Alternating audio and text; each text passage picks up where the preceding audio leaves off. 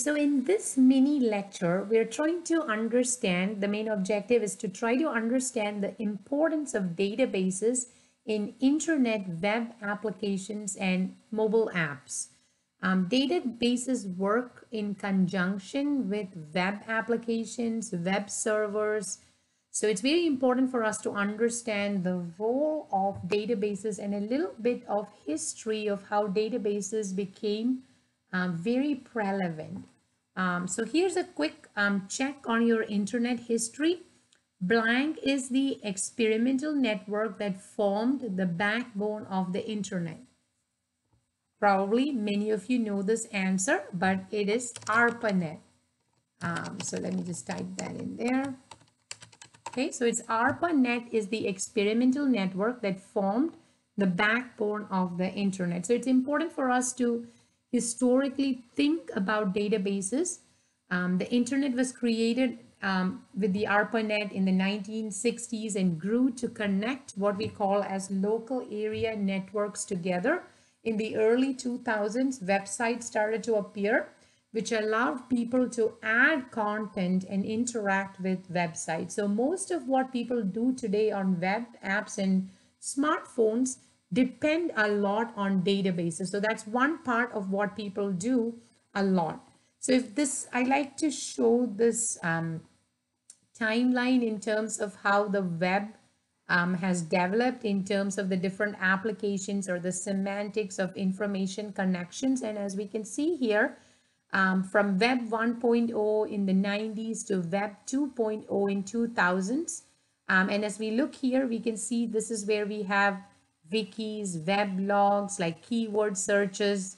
And then we have moved on to more semantic or search engine based searches and into distributed networking. And now as we enter into Web 4.0, we're looking at more AI-based or intelligent personal agents. So it's important for us to keep in mind that this Web 2.0, the beginnings of Web 2.0 is where databases started becoming an integral part of the web connections, just because when people have to search and look up and retrieve data, databases started becoming a very important part of that process. So here's another question actually for us. What change did Web 2.0 bring to websites? And the answer to that would be the ability for end users to interact with websites. So that's one of the major changes that Web 2.0 brought in, was moving away from static web pages to web pages where people could enter, search, and look up information. So let's, for example, look at an example database here that we always use. Let's look at Amazon. So this is a good example of just understanding how databases work with websites. So what we have is a web portal here of Amazon. This in itself is not, we cannot call it a database, but this is a web portal that interacts with database. So if I want to search for database books, for example, I can come here and search, and when I'm searching, this search engine or of Amazon is contacting the database to get the answers for these results. What are some database books that we have? If I put this term, of course, I can change my search term and my results are going to be different, but this whole process is an example of how we can search a database. So you can go to Zillow, GGC, wherever we are to some extent interacting with a database to fetch this data and present it to us. Now, all of these might not be relational databases, but they all serve the same purpose of fetching or retrieving data and presenting it to end users.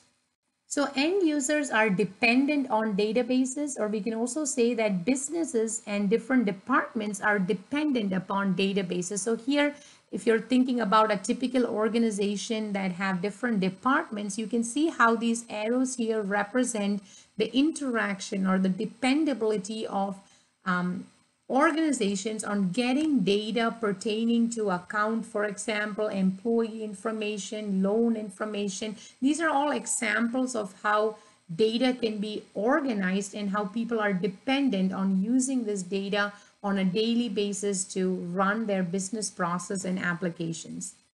So when we start to think about databases, it's important for us to understand the role that databases play in businesses. And as we move on into this course and learn further, you will also start thinking about a business and thinking about the types of data that businesses have to keep track of. Now, that is very specific to a business. So that's why when we think about databases, it forms an integral part of the business operation. So it's very important for database administrators and managers to work very closely with the business so that we can understand what the business requirements are. So for example, let's start thinking about a typical business like a bank. When we start thinking about databases in this environment, we have to first start thinking about what kind of data do we think a bank would need to store. So take a moment to think about that. And, I'm also going to come up with some examples, and hopefully some of those examples are what you thought about.